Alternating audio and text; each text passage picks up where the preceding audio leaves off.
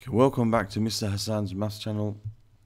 I'm going to be answering question number 3 from the International A-Level Pure Mathematics P2 January 2020 paper, and this question here, number 3, is about the factor theorem.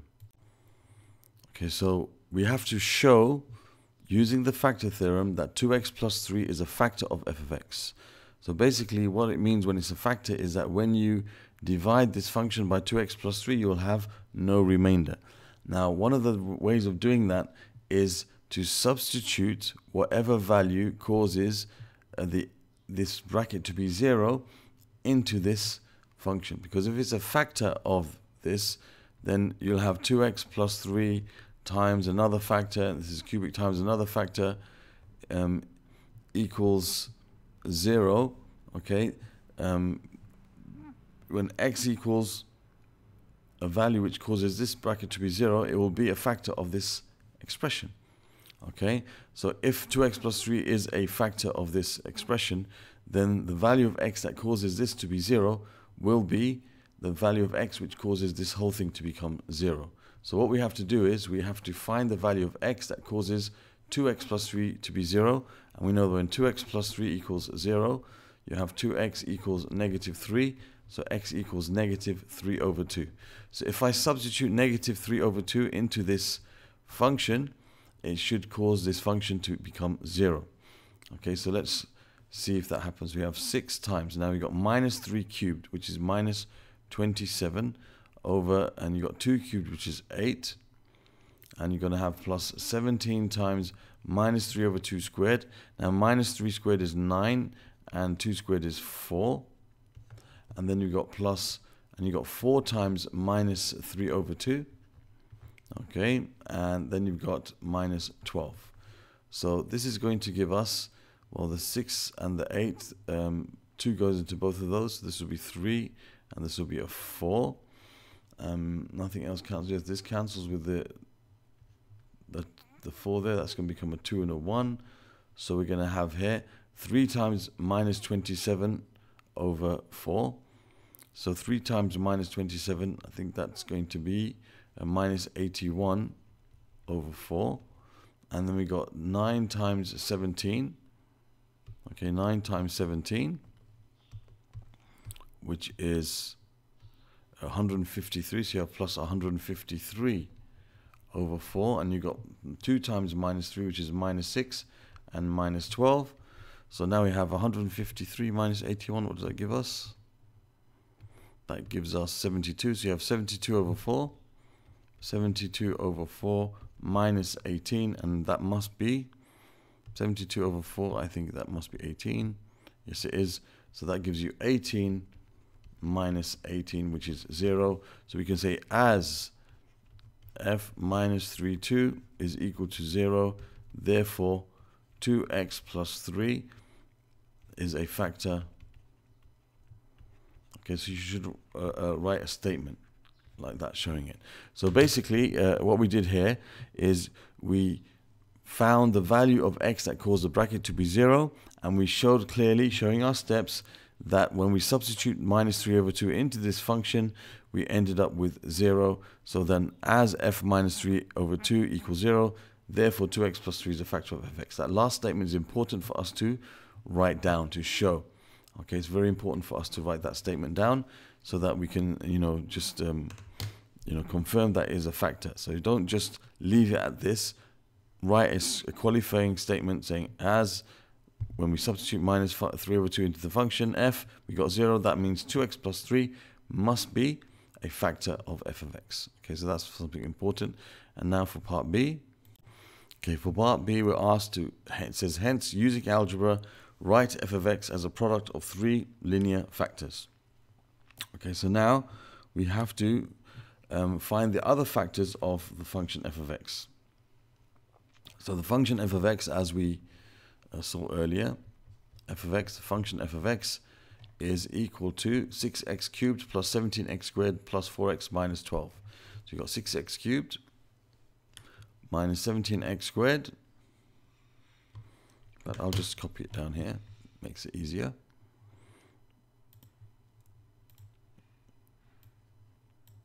Okay.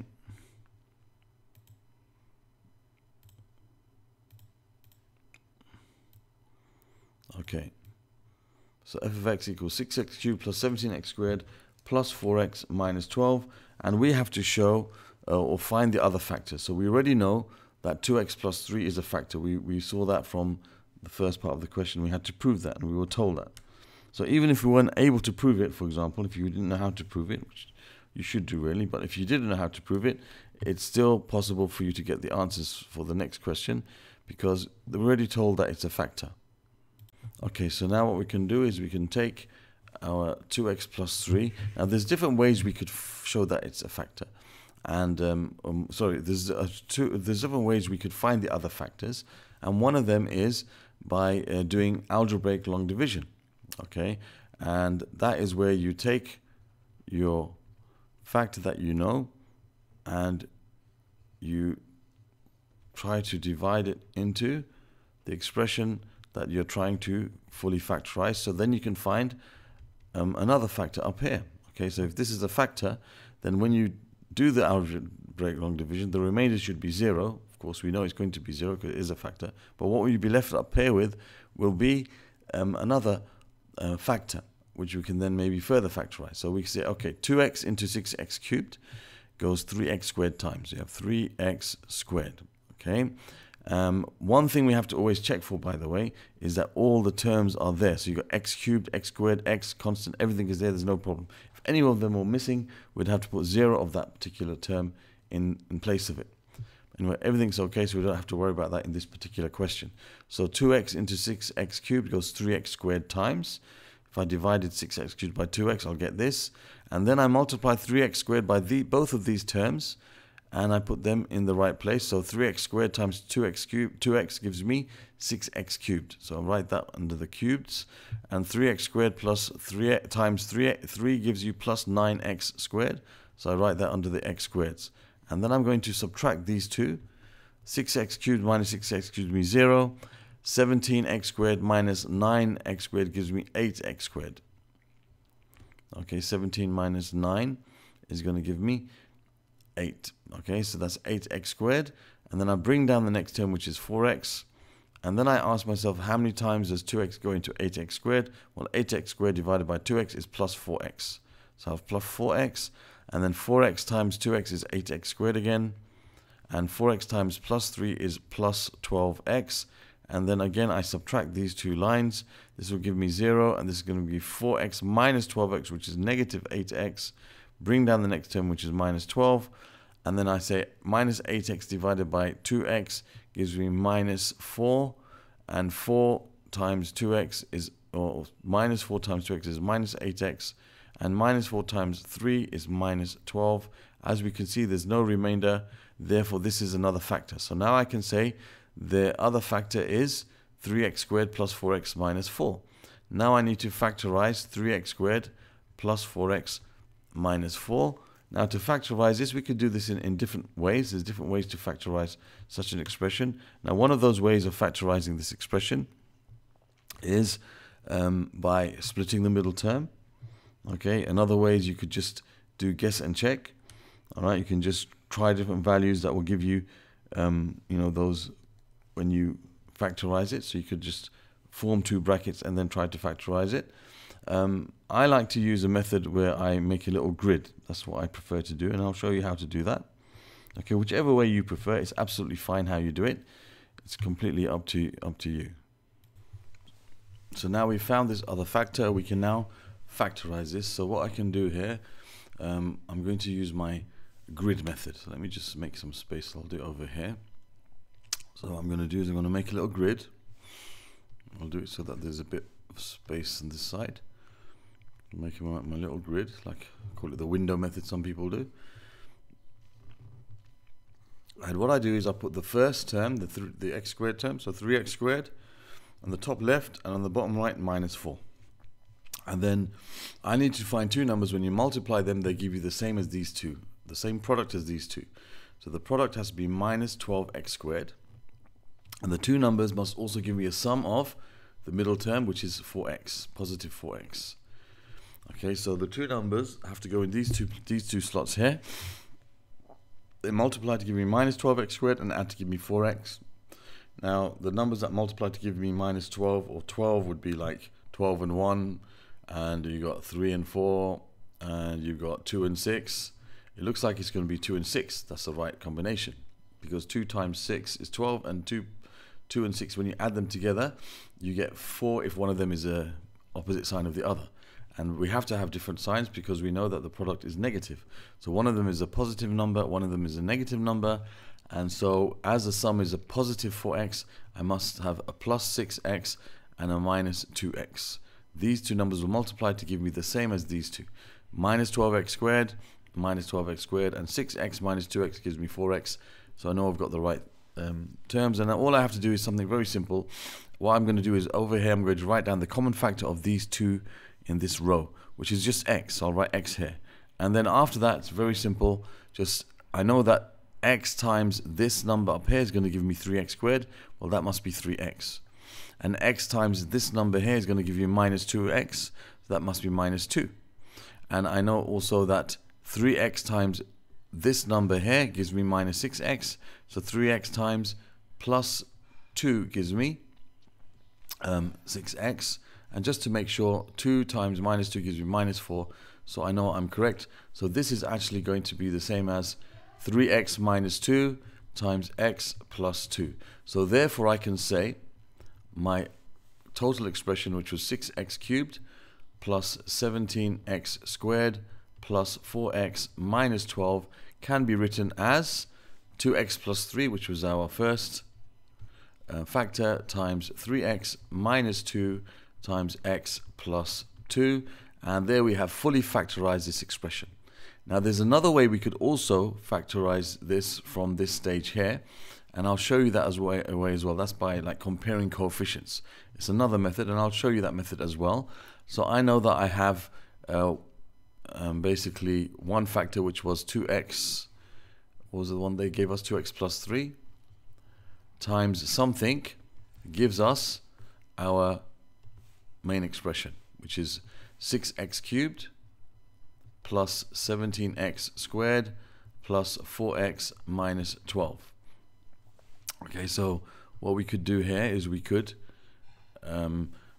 think that the term in here has to be a quadratic, because you have a linear times a quadratic will give us a cubic. So this is going to be of the form of ax squared plus bx plus c, and our objective now is to find a, b and c. Now if we compare, for example, the x cubes on this, when I expand this bracket, these brackets, the only x cubed term will be 2x times ax squared, which will give me 2ax cubed. Okay, 2ax cubed. So if I compare the x cubed terms, over here I'll have 2ax cubed, and over here I'm going to have 6. So that 2a must be the same as that 6. That's going to give me a equals 3. Okay, so I know a equals 3, so I know that's a 3x squared now. And if I compare the constants, which is the other one that's easy to compare, okay, which is the term without any x, when I expand these brackets here, the constant term will be when I do 3 times c. So I can say 3c must be the same as, and on this side I know that the only constant term is minus 12. So 3c equals minus 12. So c is equal to minus 4. So I now have got so far that I know that this is 3x squared, and I know this is a minus 4 at the end. So now I have to just find what comes in the middle. So I can compare either the x squareds or the x terms. It doesn't really make a difference, but you've got to be a bit more careful with the x squared and x terms, because there's more than one of them when you expand this. For example, I'm going to have 2x times bx, that's going to be 2b. But there will also be, when I multiply 3 by ax squared, that will also be an x squared term. See, the x squared terms when I do 2x times bx and 3 times ax squared, those will be the x squared terms. So I have to also add 3a to this, and that will give me my x squared term on this side, which is 17. And now I know that a is 3, I can find what b is. So I know a is 3, so I have 2b plus 3 times 3, which is 9, equals 17, because I know that a is equal to 3. And then I can say 2b is equal to 17 minus 9, which is 8. Therefore, b is equal to 4.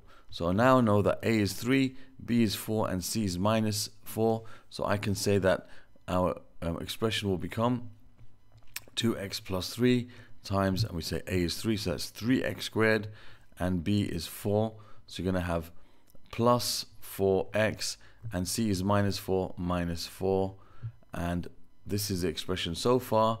And then after that, we can then go ahead and factorize. Okay, we can factorize it further, because then after that it's the same as what we just did before. We can use this method to factorize, we could split the middle term, whatever, but this factorizes, and in the end your answer is going to be over what we get over there. So you've got two ways of reaching this stage over here where you find this other factor.